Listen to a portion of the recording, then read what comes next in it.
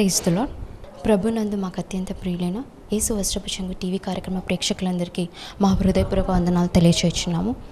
యేసు వస్త్రపు చెంగు కార్యక్రమం ద్వారా మీరు ఆత్మీయంగా ఎంతో బలపడుతున్నారని మీరు చేసే ఫోన్ కాల్స్ని బట్టి మేము ప్రభువును స్తుతిస్తున్నాము. ఈ కార్యక్రమం ద్వారా మన ప్రభువైన యేసుక్రీస్తున్నాము ఎంతగానో విస్తరించాలని మేము ఆశిస్తున్నాము. ఇప్పుడు దైవజనరాలు విజయ కుమారి గారు దైవ సందేశాన్ని అందిస్తారు. ఆ తర్వాత దైవజనరాలి ప్రార్థన ద్వారా దేవుడు జరిగించిన అద్భుత సాక్ష్యాన్ని విని దేవుని గొప్పతనాన్ని చాటి చెప్పుదాం. స్తోత్రం ప్రభావ, స్తోత్రాలు తండ్రి, స్తోత్రములు నాయన. పరిశుద్ధాత్మ దేవానికి వందనాలు తండ్రి.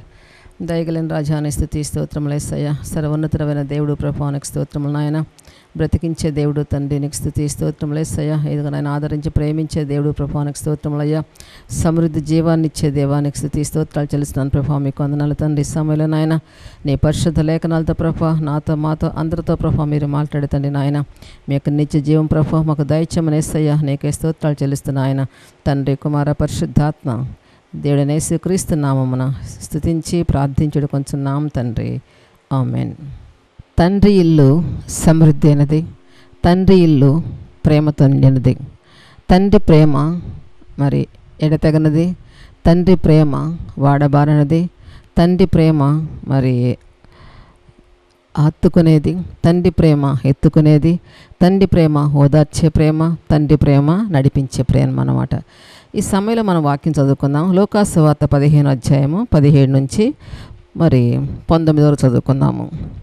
అయితే బుద్ధి వచ్చినప్పుడు వాడు, నా తండ్రి యొద్ద ఎంతోమంది కూలి వంటకు అన్నము సమృద్ధిగా ఉన్నది, నేనైతే ఇక్కడ ఆకలికి చచ్చిపోవచ్చున్నాను. నేను లేచి నా తండ్రి యొద్దకు వెళ్ళి, తండ్రి, నేను పరలోకమునకు విరోధముగాను నీ ఎదుటను పాపము చేసి తిని ఇక మీదట నీ కుమారుని పెంచుకున్నటకు యోగ్యుడిని కాదు, నన్ను నీ కూలివానిలో ఒకనిగా పెట్టుకొనమని అతనితో చెప్పుచు నన్ను కొని లేచి తండ్రి యొద్దకు వచ్చాను. దేవునికి స్తోత్రం. దేవుడు తన పరిశుద్ధ వాక్యం మన కొరకు దేవుడు దీవించునుగాక. మరి వాక్యం సెలవిస్తుంది ఏమనంటే, అతడు బుద్ధి వచ్చినప్పుడు మరి ఒక తండ్రికి 2 కుమారులు ఉన్నారు. వారిలో చిన్న కుమారుడు తన తండ్రి దగ్గర ఉండటం ఇష్టం లేక తన తండ్రి సంపాదించిన ఆస్తిలో మరి తన కొడుకు వచ్చే ఆస్తి తను ఇవ్వమని అడిగాడు. ఎందుకంటే తండ్రి చేసిన అప్పులో కావచ్చు, తండ్రి సంపాదించిన ఆస్తిలో కుమారు తప్ప హక్కు ఉంటుంది కాబట్టి, తండ్రి చేసిన పాపములో కూడా కుమారునికి హక్కు ఉంటుంది కాబట్టి మనం చాలా జాగ్రత్తగా గమనించాలి. అయితే మరి చిన్న కుమారుడు ఏం చేశాడంటే, నా ఆస్తి నాకు ఇవ్వు, ఎందుకంటే నేను నీ దగ్గర ఉండటానికి ఇష్టపడలేదు కాబట్టి నా ఆస్తి నాకు పంచిస్తే నేను దూరంగా వెళ్ళిపోతాను, నేను హాయిగా బ్రతుకుతాను, నాకు ఎవరు చెప్పే పని లేదు కాబట్టి అని తన ఇష్టానుసారంగా జీవించాలని ఆశపడ్డాడు. అయితే తండ్రి ఏమాత్రం కూడా సందేహించకుండా తన ఆస్తిని తనకు పంచిచ్చాడు. మరి పంచి ఇచ్చినప్పుడు తీసుకెళ్ళిన ఆస్తి జాగ్రత్తగా కాపాడుకున్నాడా? తను తీసుకెళ్ళిన ఆస్తిని అంతటిని కూడా మరి అంతకు రెట్టింపు చేసుకున్నాడా? అదే లేదు. ఇష్టానుసారంగా తన స్నేహితులతోటి, ఇష్టానుసారంగా తన యొక్క మరి దుర్వ్యాపారముతోటి, తన లోక స్నేహాలతోటి, లోక ఇచ్చట్లతోటి, మరి సుఖభోగాలతోటి తీసుకెళ్ళిన ఆస్తి అంతా కూడా మరి అవజేశాడనమాట. అయితే చివరికి తనకు మిగిలింది ఏంటి? నిరాశ అనమాట. భయంకరమైన మరి అవమానం మిగిలిందనమాట, భయంకరమైన బాధ మిగిలింది, భయంకరమైన కరువు తనకు మిగిలిందనమాట. అయితే చివరికి తన ఆస్తి అంతా అయిపోయిన తర్వాత తను తీసుకొచ్చిన డబ్బు, తన తండ్రి సంపాదించిన ఇచ్చిన ఆస్తి అంతా కూడా అయిపోయినప్పుడు తన యొక్క సుఖభోగాలకి ఆ డబ్బంతా ఖర్చు పెట్టినప్పుడు తన దగ్గరికి ఏమాత్రం కూడా మిగలలేదన్నమాట. అయితే ఒక రోజున తనకు బాగా తన ఫ్రెండ్స్ తను నమ్ముకున్న వారు వెళ్ళిపోయారు, తన స్నేహితులు వెళ్ళిపోయారు, తన దగ్గరకు వచ్చిన అందరూ కూడా తను విడిచి వెళ్ళిపోయారు అనమాట. కాబట్టి తన దగ్గర ఏమీ లేదు కాబట్టి తను వదిలేసి అందరూ కూడా వెళ్ళిపోయారు. అయితే తనకి ఎటు తోసిన పరిస్థితిలో ఒక్కడే మిగిలినాడు కాబట్టి తనకు ఒక ఆలోచన వచ్చింది. ఏంటంటే, మరి ఒక దగ్గర ఊరిలో ఒక అతను పందులు మేపే అతను ఉన్నాడు కాబట్టి అతని దగ్గరికి వెళ్ళి మరి ఆకలి తీర్చుకుంటాను, నేను పందులు కాస్తాను, ఆ పందులు కాచినప్పుడు నాకు కొంచెం ఆహారం పెడతాను తను తలంచాడు. కానీ ఆ పందులు యజమాని ఏం చేశాడంటే, మరి పందులు కాచిన తర్వాత తను అవి తినే పొట్టుతో నీ కడుపు నింపుకోమని తనతో చెప్పాడు. చూడండి దేని బిడ్డ ఎంత భయంకర పరిస్థితో. ఈ రోజుల్లో కూడా చాలామంది యవనస్తులు కావచ్చు, చాలామంది మరి తండ్రి దగ్గర ఉండటం ఇష్టం లేక తండ్రికి దూరంగా ఉండాలని తన కోరికలతోటి, తన లోక ఇచ్చలతోటి, లోక వ్యామోహాలతో పడి ఏం చేస్తున్నారు? తండ్రికి దూరంగా వెళ్ళిపోతున్నారు అనమాట. అనేక మంది రోజుల్లో మరి రోడ్డున పడిపోతున్నారు. సరిగ్గా నడవలేక, సరిగ్గా దీని బిడ్డలారా అనుభవించలేక, సరిగ్గా మరి దేవుని సన్నిధికి రాలేక చాలామంది రోజుల్లో ఇష్టానుసారంగా వారు బ్రతకాలని కోరుకుంటున్నారు. కానీ చివరికి మిగిలేదేంటి? చిన్న కుమారుడికి ఎలాంటి నిరాశ మిగిలిందో, చిన్న కుమారుడు దేని బిడ్డరా ఎలాంటి నిస్పృహలతో ఉన్నాడో అలాంటి వాటికి గురవుతున్నారనమాట. కాబట్టి జ్ఞాపకం చేసుకో, ఒకవేళ నువ్వు ఏ పరిస్థితులు ఉండి నీ తండ్రి దగ్గర నుంచి వెళ్ళిపోతున్నావు, ఒకవేళ ఏ పరిస్థితుల్లో రక్షణ పొంది కూడా దూరంగా వెళ్ళిపోతున్నావో, ఏ పరిస్థితుల్లో దేవునికి దూరంగా జీవించాలని కోరుకుంటున్నావో, ఏ పరిస్థితుల్లో దేవుని దగ్గర రాకుండా లోక స్నేహాలను ఆశించి లోక వ్యామోహాన్ని ఆశించి ఒకవేళ దూరంగా వెళ్ళిపోయినట్లయితే నీ పరిస్థితి కూడా చాలా భయంకరంగా ఉంటుందన్నమాట. అలాంటి పరిస్థితి రాకముందు ఏం చేయాలి? తండ్రిని కోరుకోవాలి. తెలిసి వెళ్ళిపోయావో, తెలియక వెళ్ళిపోయావో, ఒకవేళ లోక స్నేహాలను బట్టి వెళ్ళిపోయావో, లేకపోతే చెడ్డ సహవాసాలను బట్టి వెళ్ళిపోయావో నువ్వు జ్ఞాపకం చేసుకో. అవి ఎంత మాత్రం నిన్ను దరి చేర్చేది కావు, అవి ఎంత మాత్రం నీకు మరి ఆనందాన్ని ఇచ్చేవి కావు, అవి ఎంత మాత్రం నీకు ఆకలిని తీర్చేవి కావు, అవి ఎంత మాత్రం నీ యొక్క దాహాన్ని అవి తీర్చేది కాదనమాట. అయితే చిన్న కుమారుడికి మరి ఆ పందులు పొట్టు మరి తినమని చెప్పి చాలా బాధ కలిగింది. అప్పుడు ఎవరు గుర్తొచ్చాడు? తన తండ్రి గుర్తొచ్చాడు అనమాట. అయ్యో, నా తండ్రి దగ్గర చాలామంది కూలివారు ఉన్నారు, నా తండ్రి దగ్గర చాలామంది పనివారు ఉన్నారు, కాబట్టి నేను అక్కడికి వెళ్ళి మరి నా తండ్రి ఇంట్లో నేను ఉంటాను, కాబట్టి నా తండ్రి ఇంట్లో సమృద్ధి ఉంది, కాబట్టి నా తండ్రి ఇంట్లో చాలా మరి తినటానికి ఉన్నది, త్రాగటానికి ఉన్నది, సుఖ సౌఖ్యాలు నా తండ్రి దగ్గర ఉన్నాయి, కాబట్టి ఎలాంటి పరిస్థితులకు అక్కడ అధికారం ఉండదు, కాబట్టి ఎలాంటి స్నేహాలకు అక్కడ అధికారం ఉండదు, చెడ్డ స్నేహాలకు అధికారం ఉండదు, కాబట్టి ఏం కోరుకున్నాడు? తండ్రిని కోరుకున్నాడు. దీని బిడ్డలారా, అయితే తండ్రి వేసాడు. ఆయన అంటున్నాడు, అయ్యా నేను నీకు పరలో తండ్రిని వెళ్తాను చెప్పుకుంటున్నాడు. ఏమన్నాడు? నేను లేచి నా తండ్రి యొద్దకు వెళ్తాను, తండ్రి నేను పరలోకమునకు విరోధముగాను నీ ఎదుట నేను పాపం చేస్తున్న గనక ఇక మీద నీ కుమారుని అనిపించుకున్నట్టుగా యోగ్యుని కానని నన్ను నీ కూలివారిలో ఒకటిగా పెట్టుకోమని అడుగుతున్నాడు. దేని బిడ్డలారా, మనము కూడా పశ్చాత్తాపడాలి. మనం చేసిన పనికి ఒకవేళ మన ఆలోచనలు వేరుగా ఉండి దేవుని నుంచి మనం దూరంగా వెళ్ళిపోయినట్లయితే, ఒకవేళ రక్షణ పొంది కూడా దేవునికి లోకాశలను బట్టి పరిస్థితులను బట్టి ఒకవేళ ఎలాంటి పరిస్థితులను బట్టి కూడా ఒకవేళ దూరంగా వెళ్ళిపోయినట్లయితే, రక్షణ పొంది కూడా నేను ఇలా బ్రతకలేను, నేను యథార్థంగా బ్రతకలేను, నేను యథార్థంగా జీవించలేను, కాబట్టి నేను అబద్ధాలకు వెళ్ళిపోతాను, లేకపోతే మోసకరంగా బ్రతుకుతాను, నా జీవితం నాకు కావాలి, నా ఇష్టం అని అనుకున్నట్టు దేని బిడ్డారా చాలా ప్రమాదకరమైన జీవితం అనమాట. అది నీకేం కావాలి? బుద్ధి జ్ఞానం కావాలి. చిన్న కుమారుడు ఏ రీతిగా ఆలోచించాడో ఆ రీతికి నువ్వు ఆలోచించినట్లయితే యేసు ప్రభు తప్పకుండా ఆయన మళ్ళీ నేను చేర్చుకోవడానికి సిద్ధంగా ఉన్నాడు అనమాట. ఒకసారి తప్పిపోయినట్లయితే ప్రార్థన చేయి, ప్రభువా మరి నేను అన్ని విషయాలు కూడా మరి నిన్ను కలిగుండి కూడా నేను నీ నుంచి వేరైపోయాను, కాబట్టి నాకు అటువంటి మనసు రాకుండా నాకు సహాయం చేయి ప్రభువా. నేను మరలా నాయన మారు మనసు పొంది మరలా నీ సన్నిధిని ప్రార్థన చేసుకుంటాను ప్రభు అని ప్రార్థన చేసుకున్నట్లయితే దేవుడు తప్పకుండా ఆయన నిన్ను చేర్చుకుంటాడనమాట. ఇంకో మాట సెలవిస్తుంది నిర్గమాకాండం 15:19. ఫరో గుర్రములను అతని రథములను అతని రౌతులను సముద్రము దిగగా యెహోవా వారి మీదకి సముద్ర జలములను మళ్లించెను. చూడండి, ఇక్కడ ఆయన ఏంటంటే ఫరో దేవుని యొక్క మాట వినలా. ఫరో దేవుని యొక్క మాట వినలేదనమాట. దేవుడు తన జీవితంలో ఎన్నో అద్భుతాలు చేశాడు. దేవుడు తన యొక్క జీవితంలో ఎన్నో కార్యాలు చూశాడు. తన రాజ్యంలో దేని బిడ్డరా ఎన్నో అద్భుత కార్యాలు తన మీదకు పంపించాడు అనమాట. తన జనముల మీద కావచ్చు, తన మీద కావచ్చు బిడ్డరా, తన రాజ్యంలో దేవుడు ఎన్నో అద్భుతాలు చేశాడు. అయినప్పటికీ కూడా అద్భుతాలు జరిగినప్పుడు దేవుడిని తలంచాడు, ప్రార్థన చేశాడు దేని బిడ్డరా. కానీ అవి మళ్ళా అద్భుతాలు తీరిపోయిన తర్వాత, మేలు కలిగిన తర్వాత వారికి ఉన్న రోగాలు తొలగిన తర్వాత మళ్ళా దేవుడు ఎవరు అని అన్నాడు అనమాట. తన మనసులో అన్నాడు, బయటికి కూడా చెప్పాడనమాట. యెహోవా ఎవడో నాకు తెలియని చెప్పాడనమాట. అలాంటి సమయంలో దేని బిడ్డరా దేవుడిని తెలుసుకోవడానికి దేవుడు తన జీవితంలో ఎన్నో కార్యలు చేసినప్పటికీ కూడా ఫరో ఎంత మాత్రం దేవుని తెలుసుకోవాలి. అయితే ఎవరు నమ్ముకున్నాడు? ఫరో గుర్రాలు నమ్ముకున్నాడు, రథాలు నమ్ముకున్నాడు. తర్వాత ఏంటంటే తనకున్న రాజ్యాన్ని నమ్ముకున్నాడు, తనకున్న మరి ప్రజలు నమ్ముకున్నాడు అనమాట. అయితే వారు రక్షించే అవన్నీ కూడా తనని ఏమాత్రం కూడా ఫరోని రక్షించాల. ఫరో గుర్రములు అతని రథములు అతని రౌతులను సముద్రం దిగగా యెహోవా వారి మీదకి సముద్ర జలను మళ్లించాడనమాట. వేశాడు. ఫరో ఇశ్రాయేల్ ప్రజలను మరి వెంటాడుతున్నప్పుడు ఈ దేవుడు నమ్ముకున్న ప్రజలను దేవుడు ఎర్ర సముద్రం దాటించాడు. అయితే ఫరో సముద్రం దిగినప్పుడు ఏం చేశాడు? సముద్రం జలములు ఏం చేశాయి? వాటిని అన్నింటినీ కప్పివేసాయి అనమాట. కాబట్టి మనం ఆలోచించాలి, లోకములో నువ్వు ఎవరు నమ్ముకుంటున్నావో, లోకములో ఎవరి దగ్గర వెళ్తున్నావో, దేన్ని నమ్ముకొని యేసు ప్రభు దేవుడిని కాదంటున్నావు, ఎవరు నమ్ముకొని దేవుని దగ్గర నుంచి వెళ్ళిపోతున్నావో, ఎవరు నమ్ముకొని పొందుకొని రక్షణ వదిలేస్తున్నావో, ఎవరు నమ్ముకొని దేని బిడ్డరా దేవుని యొక్క వాక్యాన్ని వదిలేస్తున్నావో, దేన్ని నమ్ముకొని లోకములో దేన్ని ఆశిస్తున్నావు ఒకసారి ఆలోచించు. అవన్నీ కూడా నిన్ను ఒకనొక రోజున అవి నిన్ను కప్పివేస్తాయి అనమాట. కాబట్టి అలాంటి పరిస్థితి రాకుండా మనం ఏం చేయాలంటే మన కళ్ళ ముందు దేవుని బైబిల్ వాక్యం సెలవిస్తుంది కాబట్టి మనం చెవులతో మనం వింటున్నాం కాబట్టి వాక్యాన్ని వింటున్నాం. మనం ఏం చేయాలి? మనం దేవుని తప్ప మనం దేన్ని కూడా నమ్ముకొనకూడదు. యేసు ప్రభువును తప్ప మనం మనం దేని కూడా మనం ఆశించకూడదనమాట.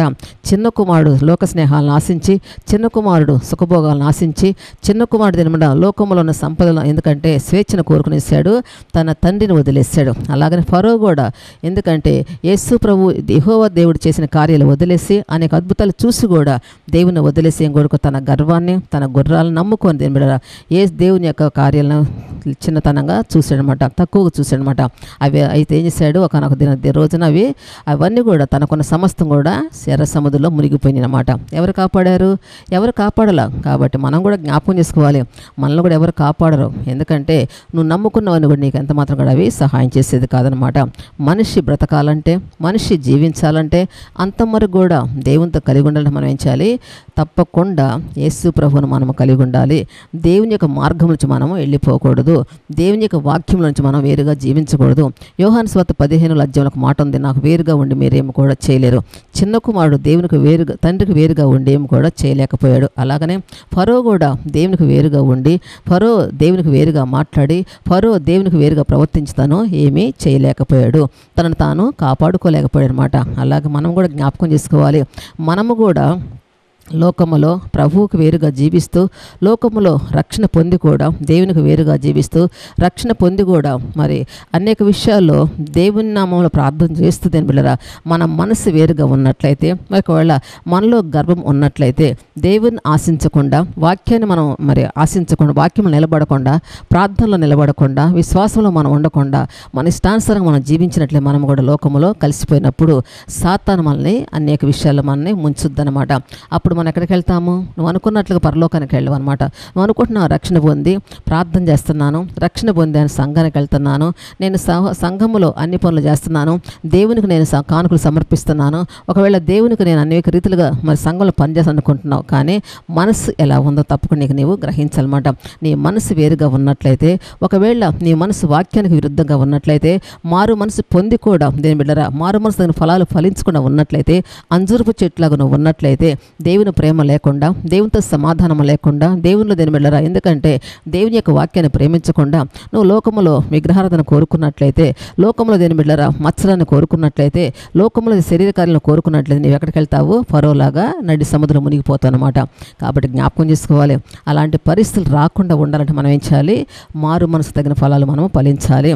యేసు ప్రభువు దేని బిడ్డరా నీకు చెప్తున్నాడు. ఎందుకంటే చిన్న కుమారుడు ఏ రీతిగా పశ్చాత్తాపడ్డాడో మనం కూడా పాపం విషయంలో మనం తప్పకుండా పశ్చాత్తాపడాలి.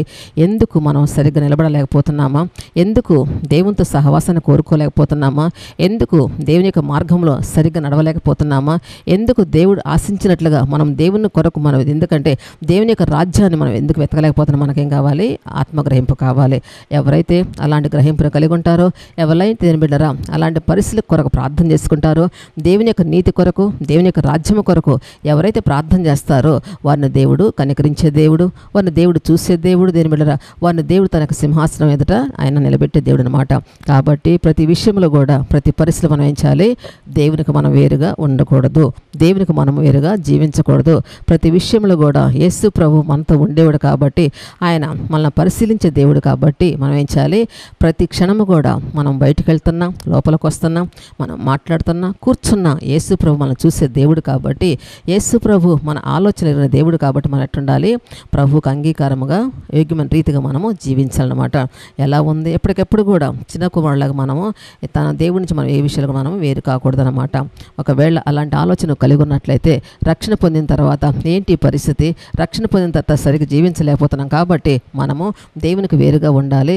రక్షణ పొంది యథార్థంగా జీవించాలంటే నాకు కుటుంబం గడవట్లేదు, ఒకవేళ నేను ఉద్యోగంలో సరిగ్గా నిలబడలేకపోతున్నాను, ఒకవేళ నా వ్యాపారంలో నేను సరిగ్గా ఉండలేకపోతున్నాను కాబట్టి మరలా తప్పిపోయావనుకో, ఎంత మాత్రం అవి నిన్ను పరలోకానికి చేర్చేది కాదనమాట. నువ్వు రక్షణ పొందొచ్చు, మారు మనసు పొందొచ్చు, బాప్తిసం తీసుకోవచ్చు, కానీ హృదయం సరి లేకుండా ఎంత ప్రార్థన చేసినా హృదయముల ఆలోచనలు కరెక్ట్గా లేకుండా దేని బిడ్డలారా ఒకవేళ దేవునికి వేరుగా ఉన్నట్లయితే, బుద్ధి లేని కన్యకలాగా నువ్వు ప్రార్థన చేసినట్లయితే నీ పరిస్థితి చాలా ఘోరంగా ఉంటుందన్నమాట. యేసు ప్రభు నీతో మాట్లాడుతున్నాడు, మనం ఏం చేయాలి? చనిపోయి బ్రతకాలన్నమాట. అంటే ఆత్మలో మనం ఏముండాలి? బ్రతికే వరం ఉండాలి. కానీ శరీరానుసారంగా దేని బిడ్డ లోక ఇచ్చలు మనం చంపివేయాలి, లోకంలో ఉన్న శరీర కార్యాలు మనం చంపివేయాలి, లోకంలో ఉన్న వ్యసనాలు మనం తప్పకుండా వాక్యం ద్వారా మనం ఏం చేయాలి? మనం ఏంటంటే ఆత్మలో మనం వాటిని ప్రార్థన ద్వారా మనము దేవుని యొక్క రక్తం ద్వారా, దేవుని ఆత్మ ద్వారా మనం వాటిని జయించాలన్నమాట. ఎవరైతే పాపాన్ని జయిస్తారో, ఎవరైతే పాపానికి ఇష్టపడకుండా దూరంగా జీవిస్తారో వాళ్ళ పట్ల దేవుడు వాళ్ళని ఏం చేస్తాడు, వాళ్ళని తన బిడ్డలుగా తన కుమారుడు చేర్చుకుంటాడు అనమాట. కానీ ఈ రోజున అనేక మంది దేని బిడ్డరా యేసు ప్రభువుని ప్రార్థిస్తున్నారు, కానీ చిన్న కుమారులకు తప్పిపోతూ ఉన్నారు. అనేక మంది ఫరోలాగా ఏం చేస్తారు, దేవుణ్ణి కలిగి జీవించలేకపోతున్నారు. అనేక మంది ప్రార్థిస్తూ కూడా దేవుని యొక్క నామాన్ని ఘనపరచలేకపోతున్నారు. ప్రార్థన చేయి, యేసు ప్రభు నీతో మాట్లాడుతున్నాడు. యేసు ప్రభువా నాతో నీవు ఉండు, యేసు ప్రభువా నాలో నువ్వు ఉండు ప్రభువా అని నువ్వు ప్రార్థన చేసినట్లయితే పరిశుద్ధాత్మ దేవుడు మనకి తోడుగా ఉంటాడు. ఆయన మనకి సహాయం చేస్తాడు అన్నమాట. ఇర్మియా గ్రంథము 13వ అధ్యాయం 25 ఒక మాట ఉంది. ఇర్మియా గ్రంథము 13వ అధ్యాయము, నీవు అబద్ధము నమ్ముకొనుచున్నాను మరచితే గనక ఇది నీకు వంతు. ఏమంటున్నాడు అక్కడ వాక్యం అసలు, నీవు అబద్ధము నమ్ముకొని నన్ను మర్చిపోని చెబుతున్నారు అనమాట. మనం అబద్ధాలు నమ్మకం మనం దేవుని మర్చిపోకూడదు. నేను బిడ్డారా, అబద్ధాలు నమ్ముకొని మనం దేవుని యొక్క వాక్యాన్ని మనం వదిలిపెట్టకూడదు అనమాట. మారు మనసు పొందని నువ్వేం చేయాలి, ఏం చేయాలి, అబద్ధాలను మనం తప్పకుండా విడిచిపెట్టాలి. అబద్ధాలనే కాదు, లోకంలో ఉన్న సుఖభోగాలను కూడా మనం తప్పకుండా విడిచిపెట్టాలి. ఎవరైతే వాక్యానికి విధేయత కలిగి ఉంటారో, ఎవరైతే వాక్యం పట్ల విశ్వాసాన్ని కలిగి ఉంటారో, ఎవరైతే వాక్యం పట్ల విరిగి నలిగిన హృదయాన్ని కలిగి ఉంటారో వాళ్ళని దేవుడు చూసే దేవుడు. దావీదు మహారాజు, దేవా నా యందు శుద్ధ హృదయం కలగజేయము. మనం కోరుకోవాలి, ప్రభువా నా యందు శుద్ధ హృదయం కలగజేయనైనా, నీకు ఆయాస్కరణ మార్గం నాలో లేకుండా చేయి ప్రభు మనం ప్రార్థన చేసుకోవాలి. ఎప్పటికెప్పుడు కూడా మన హృదయాన్ని మనం పరిశీలన చేసుకుంటూ, దేని బిడ్డరా ఎక్కడ లోపం ఉందా, ఎక్కడ మనం తప్పు చేస్తున్నామా, ఎక్కడ దేవునికి వేరుగా జీవిస్తున్నామా, ఏ విషయాల్లో దేవునికి వేరుగా మాట్లాడుతున్నామా, ఏ విషయాల్లో దేవునికి వేరుగా జీవిస్తున్నామా, మనము మన ఆత్మను మనం పరిశీలన చేసుకుంటూ ఉండాలి. కాబట్టి మనం ఎప్పుడు కూడా అబద్ధాలని మనము ప్రేమించకూడదు. అబద్ధాలను ప్రేమిస్తూ దేని వల్ల వాక్యానికి మనం దూరంగా ఉన్నట్లయితే చిన్న కుమారుడు యొక్క పరిస్థితి ఏ రీతిగా ఉందో ఆ రీతిగా మన పరిస్థితి ఉంటుంది అన్నమాట. చిన్నకు తన తప్పును తెలుసుకున్నాడు. మనము కూడా మన తప్పును మనం తెలుసుకునే వారము ఉండాలి. ఎప్పుడైతే నువ్వు తప్పును తెలుసుకుంటావో, ఎప్పుడైతే నువ్వు పశ్చాత్తాపడతావో, ఎప్పుడైతే వాక్య ప్రకారం జీవిస్తావో అప్పుడు దేవుని పరిశుద్ధాత్మ దేవుడు నీలోకి వచ్చి చేస్తాడు, ఆయన నీలో నివాసం చేస్తాడు. అలాగనే ఇర్మియా గ్రంథం 2వ అధ్యాయం 32 వచ్చిన ఒక మాట ఉంది. కన్యక తన ఆభరణమును మర్చిన, పెండ్లి కుమారు తన వడ్డాణమును మర్చిన, నా ప్రజలు లెక్కలేనన్ని దినములు నన్ను మర్చిన్నారు. చూడండి, దీని వాక్యం సెలవిస్తూ ఉంది. కన్యక తన ఆభరణములను మర్చిన, పెండ్లి కుమారి తన వడ్డాణమును మర్చిన, నా ప్రజలు లెక్కలేనన్ని దినములు నన్ను మర్చి ఉన్నారు. ఒకసారి ప్రభు నీతో మాట్లాడుతున్నాడు. ఎన్ని రోజులు దేవుని మర్చి ఉన్నావు, ఎన్ని రోజులు ప్రార్థన చేయకుండా ఉన్నావు, ఎన్ని రోజులు దేవుని సహవాసన కలిగి లేకుండా ఉన్నావు, ఎన్ని రోజులు దేవుడిని సరిచేస్తున్నా, దేవుడు నీతో మాట్లాడుతున్నా, దేవుడు నేను దర్శిస్తున్నా, ఏం చేస్తున్నావు, లెక్క లేకుండా జీవిస్తున్నాను అనమాట. దేవుని యొక్క వాక్యం సెలవిస్తూ ఉంది, నా ప్రజలు లెక్కలేనన్ని దినములు నన్ను మరచి ఉన్నారు. ఒకవేళ ఆ జాబితాలో ఉన్నట్లయితే తప్పకుండా ప్రభు చెప్తున్న మాట ఆలకించి నిన్ను సరి చేసుకోవాలి. దేవుని యొక్క నామంలో నేను అడుగుతున్నాను, దేవుని బిడ్డలారా, దేవుని కుమార్తెగా, దేవుని బిడ్డగా నేను అడుగుతున్నాను. మనం దేవుని మర్చినట్లయితే మనం దేనికి పనికిరాము. దేవునికి వాక్యం పట్ల అవిధేయతగా ఉన్నట్లయితే, వాక్యం పట్ల మన శ్రద్ధగా ఉన్నట్లయితే, వాక్యాన్ని దేని బిడ్డలారా ఒకవేళ వినుచున్నట్టు విని దేవునికి వేరుగా జీవించినట్లయితే మన యొక్క ఆత్మీయస్థితి చాలా ఘోరంగా ఉంటుందన్నమాట. చాలామంది ఈ లోకంలో ఏమనుకుంటున్నారంటే, ఈ లోకంలో సుఖ సంతోషాల కోసము, ఈ లోకంలో సుఖభోగాల కోసము, ఈ లోకంలో ఎందుకంటే అన్నిటి కోసం ప్రయాసపడుతున్నారు, వాటి కోసం ప్రార్థనలు చేస్తున్నారు, కానీ అసలైన ఆత్మీయ జీవితం కోసం ఏమాత్రం వారు ప్రార్థించలేకపోతున్నారు. ఎవరైతే వాక్యాన్ని విని దేని బిడ్డలారా దేవుని మర్చిపోకుండా, దేవుడు చేసిన కార్యాలు మర్చిపోకుండా, ప్రభు ఇచ్చిన రక్షణ తృణీకరించకుండా, ప్రభు ఇచ్చిన రక్షణ నిర్లక్ష్యం చేయకుండా, మారు మనసు తగిన ఫలాలు ఫలించినట్లయితే యేసు ప్రభు తప్పకుండా నీతో ఉంటాడు. వాక్యం మరొకసారి నీతో సెలవిస్తుంది అనమాట. కాబట్టి దేవుడు ఇచ్చేయని కూడా మనకు ఎట్లుంటాయి, శాస్త్రం ఉంటాయన్నమాట. అవి సంతోషాన్ని ఇచ్చేవి ఉంటాయి. దేని బిడ్డలారా దేవుడిచ్చే సమృద్ధి బహు సంతోషం కలిగించేది అనమాట. లోకం ఇచ్చే సమృద్ధి ఎంత మాత్రం ఉంటుంది, శాంతినిచ్చేది కాదు, సమాధానం ఇచ్చేది కాదు. ఎప్పుడైతే పరిశుద్ధాత్మ దేవుడు నీతో మాట్లాడతాడో, ఎప్పుడైతే పరిశుద్ధాత్మ దేవుడు నిన్ను తన వాక్యం ద్వారా సరిచేస్తాడో అప్పుడు నువ్వేం చేయాలి, తప్పకుండా సరి చేసుకున్న మనసును కలిగి ఉండాలి. చిన్న కుమారుడు తన తప్పును తను తెలుసుకుని తండ్రి యొద్దకు వచ్చాడు. ఫరో దేని బిడ్డలారా తన తప్పును తను తెలుసుకోపోయాడు. ఏ మాత్రం కూడా, ఎందుకంటే తనకున్న వాడిని మనసు పెట్టి దేవుణ్ణి తృణీకరించాడు, దేవుణ్ణి అంగీకరించలేదు. తర్వాత దేవుడు ఎవరో తెలియదు పొమ్మని చెప్పాడు అనమాట. కానీ ఆ పరిస్థితిలో ఉండకూడదు. దేవుడు ఎవరో నాకు తెలియదు నువ్వు చెప్పే మనసుని కలిగి ఉండకూడదు. చిన్న కుమారులాగా ఒకవేళ తప్పిపోయినట్లయితే, చిన్న కుమారులాగా ఒకవేళ దేవుని యొక్క తండ్రి దేవుని యొక్క వాక్యం విడిపోయినట్లయితే, ఒకవేళ దేవునికి దూరంగా జీవిస్తున్నట్లయితే ఈరోజు నేను చేయాలి, మళ్ళీ ప్రార్థన చేయి. ప్రభువా నా ఆత్మ నీ స్థితి ఎలా ఉందో నాకు చెప్పయ్యా, నా యొక్క స్థితి, నా అంతరంగం యొక్క ఆలోచనలు ఏ రీతిగా ఉన్నాయి ప్రభువా నాకు తెలియజేయ ప్రభును ప్రార్థన చేసుకున్నట్లయితే దేవుడు తప్పకుండా నీతో మాట్లాడతాడు. కాబట్టి ఎన్ని రోజుల నుంచి ప్రార్థన చేయకుండాన్నావు, ఎన్ని రోజుల నుండి దేని బిడ్డరా దేవుని యొక్క వాక్యం వినుకుంటా ఆత్మను సరి చేసుకోకుండా, వాక్య ప్రకారం జీవించకుండా, మారు మనసు పొంది కూడా తగిన ఫలాలు ఫలించకుండా అంజూరపు చెట్లాగా ఉన్నావు. ఒకసారి నీకు నువ్వు పరిశీలించు. అలా ఉంటే నీ పరిస్థితి చాలా ఘోరంగా ఉంటుందన్నమాట. ఆ స్థితి ఎక్కడ తీసుకెళ్ళొద్ది? నరకానికి తీసుకెళ్ళొద్ది అనమాట.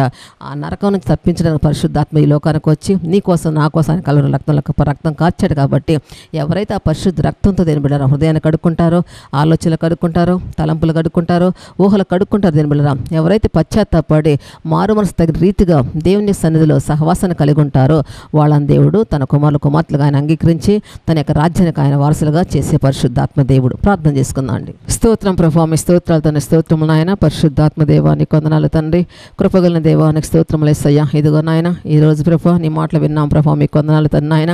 అయ్యా మారు మనసు పొంది నాయన అయ్యా ఆత్మలు చనిపోయి ప్రభు నాయన బ్రతికే వరకు మాకు సహాయం చే ప్రభా, మీ స్తోత్రములు అయ్యా. ఆత్మ విషయంలో ప్రభా దీనిగా ఉంటే నాయన నీ కృప మాకు దయచే ప్రభా, మీ స్తోత్రము తండ్రి. అయ్యా ఏ విషయానికి వేరుగా జీవించకుండా అయ్యా, అయ్యా ఫరోలాగా ఉండకుండా అయ్యా, చిన్న కుమారుడు ప్రభా నువ్వు చేసిన ప్రభా ఇదిగో నాయన అయ్యా మళ్ళా పశ్చాత్తాపడి ప్రభా మీ సన్నిధికి చేరుకున్నాడు నాయన, నిన్ను కోరుకున్నాడు. కాబట్టి యేసయ్యా లోకంలో కూడా తండ్రి ఎంతమంది ప్రభా నీకు వేరుగా జీవిస్తున్నారు నాయన. అయ్యా నువ్వు చేసిన మేలు పొందుకొని నాయన, నువ్వు ఇచ్చిన స్వస్థలు పొందుకొని ప్రభా, నువ్వు ఇచ్చిన గొప్ప రక్షణ పొందుకొని నాయన, మళ్ళీ పరిస్థితులను బట్టి నాయన, లోకాశలు బట్టి తండ్రి, లోక వ్యసనాలను బట్టి ఎంతమంది ప్రభు దూరంగా వెళ్ళిపోయారు తండ్రి. వారితో నువ్వు మాట్లాడే ప్రభా మీ స్తోత్రం యేసయ్యా. అయ్యా అటువంటి పరిస్థితులు దూరంగా ఉండకుండా నాయన యేసు ప్రభా నీ యొక్క నీతిని ప్రభా నీ యొక్క రాజ్యాన్ని కోరుకునే వారికి నాయన ప్రతి ఒక్కరికి ప్రభా మీ కృప ద్వారా తండ్రి మీ వాక్యం ద్వారా సహాయం చేయమని యేసయ్యా నీకే స్తోత్రాలు చెల్లిస్తున్నా ఆయన.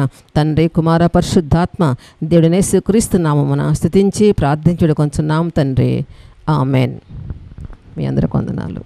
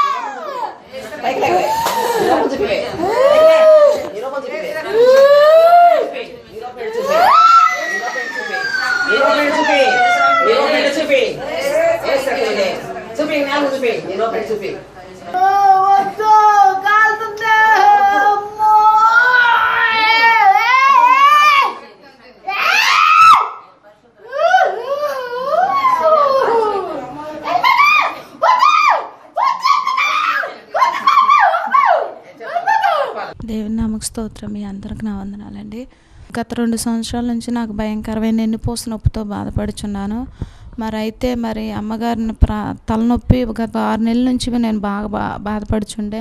మరి నా ఆత్మీయ తల్లైన అమ్మగారిని ప్రార్థించమని కోరినప్పుడు మరి దేవుడు మంగళవారం ఉపవాస ప్రార్థన పెట్టించుకొని మేము 1 వారం అడిగితే మరి అమ్మగారు 5 వారాలు పెట్టారు. మరి దాని ద్వారా భయంకరమైన చేతబడి శక్తులతో నేను పీడించబడ్డానండి. నా రూపం నాకే ఎంతో భయంకరంగా ఉంది. మరి నేను నా భర్త చూసి, నా తల్లి చూసి మరి ఈ పరిస్థితి ఏంది, ఇంత భయంకరంగా ఉంది, నా బిడ్డ ఏంది ఇంత ఘోరంగా ఉందని మరి అన్నప్పుడు నేనే నమ్మలేకపోయాను. ఎంతో మరి నాకు దుఃఖం వచ్చిందండి. మరి అయినప్పుడు దేవుడు 5 వారాలు ఉపవాస ప్రార్థన జరిగించి మరి నా కుటుంబంలో, నా జీవితంలో నా భర్తకు భారీగా నిలబెట్టి మరి నా తల్లికి మరి బిడ్డగా నిలబెట్టండి. మరి ఉపవాసం ద్వారా నాకు దేవుడు జయం ఇచ్చిండండి. మరి దాని ద్వారా నాకు ఎన్నిపోస్తు నొప్పి భయంకరంగా తట్టుకోలేకపోతున్నానండి. కూర్చుంటే మరి లేవలేని పరిస్థితి. దేవుడు మరి నా ఆత్మీయ తల్లి ద్వారా మరి జీలకర్ర మెంతులు మరి ములగాకు వేసుకొని తాగురా గోరువెచ్చని నీళ్ళతో మరి అట్లా తాగుతున్నానండి. మరి వెన్నుపోసు నొప్పి ఇప్పుడు లేదండి. దేవుడు తగ్గించి చాలా డబ్బులు ఖర్చు పెట్టానండి. ట్యాబ్లెట్ల వల్ల నాకు ఎలాంటి ఇది రాలేదు. మరి దేవుడు మరి నా పట్ల చేసి గొప్ప కార్యం మరి ఆత్మీయ తల్లి అయ్యగారు చేసిన ప్రార్థన వల్ల నాకు దేవుడు తగ్గించిండండి. ఇప్పుడు వరకు ఏం లేదు. దేవుని నామకు స్తోత్రాలు. దేవుని నామానికి స్తోత్రం కలుగును గాక. ఇప్పుడు నయం సాక్ష్యం చెప్పగా మనం విన్నాం.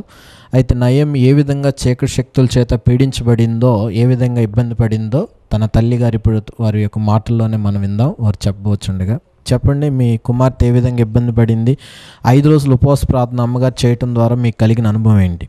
ఉపవాసం ప్రార్థన ఫస్ట్ ఒక్కరోజు అనుకున్నామండి, మంగళవారం. తర్వాత బయటపడ్డది. 5 రోజులు ఉపవాసం ప్రార్థన చేసిన తర్వాత మరి నా బిడ్డ చేతబడి శక్తులతో ఎంత అయితే బాధపడ్డదో, ఎంత పీడించింది, మరి అనుకున్న రీతిగా మరి తన రూపం మేము చూడలేకపోయాను. మరి ఎంటకలు ఎరబోసుకొని, జుట్టు ఎరబోసుకొని ఎదురు తిరిగి అసలు భయంకరం కేకలు పెట్టిందండి. మరి కేకలు పెట్టినా కూడా అమ్మగారిని చూసి కళ్ళల్లో చూడటానికే నాకు చాలేదు. అమ్మగారు కళ్ళలో అంత పవర్ ఉందని, దేవుని యొక్క వెలుగు నాకు కానొచ్చే డౌట్ పుట్టిందని మరి ఆ చేతులు అన్నది ఈడిపోయిన తర్వాత నాకు చెప్పిందండి తనలో బాధ ఏంటో. దేవుని ఎంతో గొప్పగా కార్యం చేసి మరి నయమి చేతబడి చేతులతో ఈడిపించి మరి ఆ కుటుంబం కొరకు, మా కుటుంబం కొరకు అమ్మగారు ఎంతగానో బాగా ప్రార్థన చేపట్టారు. దాని నుంచి విడిపించింది. మరి ఇచ్చిన అమ్మగారికి సమయం మరి అయ్యగారికి వందనాలండి. సరే, ఇప్పుడు వారి భర్త గారిని కూడా అడిగి తెలుసుకుందాం. నా భార్య రూపం మరీ భయంకరంగా ఉందండి. ఎప్పుడు చూసినా నొప్పులు ఉంటుంది, రోగం ఉంటుంది, ఆ నొప్పి ఉంటుంది, ఏ నొప్పి ఉంటుంది, అవి ట్యాబ్లెట్లు మిగుతూ ఉంటుంది. మా ఇద్దరికి ఎప్పుడు చూసినా గొడవ వచ్చేది. ఆ నొప్పి వచ్చినప్పుడల్లా నన్ను అది తీసుకుని గుద్దు, గోడ గుద్దు, రాయికి గుద్దు అనేది. అయినా నేను పట్టించుకోకుండా వదిలేసేవాడిని. అమ్మగారి కాడికి పోదు, అమ్మగారికి కూడా ఉందని నేను వెళ్ళిపోయి ఉండండి. ఒకరోజు వెళ్ళాం అమ్మగారి దగ్గరికి. అమ్మగారు మాకు ప్రార్థన పెట్టాలి, మంగళవారం ప్రార్థన అంటే ఒకరోజు అనుకున్నదే అమ్మగారు 5 రోజులు జరిపించారండి. అయితే ఫస్ట్ రోజే మాకు ఏమికి చేతబడి శక్తులు బయటపడ్డాయండి. ఆ శక్తులు ఎలా ఉన్నాయంటే భయంకరంగా ఉన్నాయండి. నేలకి ఇంత పొడుగు నేలక, పెద్ద నేలక, జుట్టు బాగా ఎరబోసుకుని ఉంది. భయంకరమైన రూపం, దెయ్యం రూపం, అసలు మామూలుగా లేదు ఆ రూపం. ఆ రూపానికి మేము చాలా భయపడ్డామండి. అమ్మగారు చాలా ఇదిగా ప్రార్థన చేశారండి. అమ్మగారు ప్రార్థన చేసిన తర్వాత నా భార్య స్వస్థపరిచింది. సో దేవుని నామానికి స్తోత్రం కలుగునుక. ఏ చీకటి శక్తులైనా, ఏ చేతబడి శక్తులైనా యేసుక్రీస్తు యొక్క ముందు సాగిలపడవలసిందే. కాబట్టి ఆ దివ్యమైన యేసుక్రీస్తు యొక్క నామంలో అవి యొక్క కుటుంబానికి సంపూర్ణ విడుదల కలిగింది. కాబట్టి ఇప్పుడు ఏ విధమైన వెన్నునొప్పి కానీ, ఏ విధమైన తలనొప్పి కానీ వీరిలో లేదని వీరి యొక్క మాటలోనే మనకు సాక్ష్యం ఇస్తున్నారు. కాబట్టి ఈ సాక్ష్యం ద్వారా కేవలం యేసుక్రీస్తు నామానికి మహిమ కలుగునుగాక. ఆమేన్. కృష్ణా జిల్లాలో మా పరిచర్య ప్రాంతాలు కీసర, కంచికిచెర్ల మండలం, కొడతలపల్లి, వీర్లపాడు మండలం, కొండూరు, నందిగామ మండలం, చొప్పకట్లపాలెం, ఇరుపాల మండలం. రండి, మా ఆరాధనలో పాల్గొని దైవదీవెనలు పొందండి. మా ఆరాధనా క్రమములో ప్రతి నెల 1వ తేదీ ఉపవాస కూడిక. సమయం ఉదయం 9:30 గంటల నుండి మధ్యాహ్నం 3 గంటల వరకు. మా ఆదివారపు ఆరాధన మధ్యాహ్నం 2 గంటల నుండి 4 గంటల వరకు. యవ్వనస్తుల కూడిక ప్రతి ఆదివారం సాయంత్రం 6 గంటలకు. ప్రతి శుక్రవారం స్త్రీల కూడిక ఉదయం 11 గంటల నుండి మధ్యాహ్నం 2 గంటల వరకు. ప్రతి శనివారం రాత్రి 8 గంటలకు ఉపవాస ప్రార్థన. ప్రతి నెల 3వ శనివారం సంపూర్ణ రాత్రి ప్రార్థన జరుగును. సమయం రాత్రి 8 గంటల నుండి. మా అడ్రస్ రక్షణ సువార్త సంఘం, Keesara village and post, Kanchikacherla మండలం, కృష్ణా జిల్లా, ఆంధ్రప్రదేశ్. Pin code 521185. మా ఈమెయిల్ అడ్రస్ gospelofsalvationkisara@gmail.com. ప్రార్థన అవసరతల కొరకు సంప్రదించవలసిన మా phone number 9121320121 9121320121. May God bless you and and may God bless our India.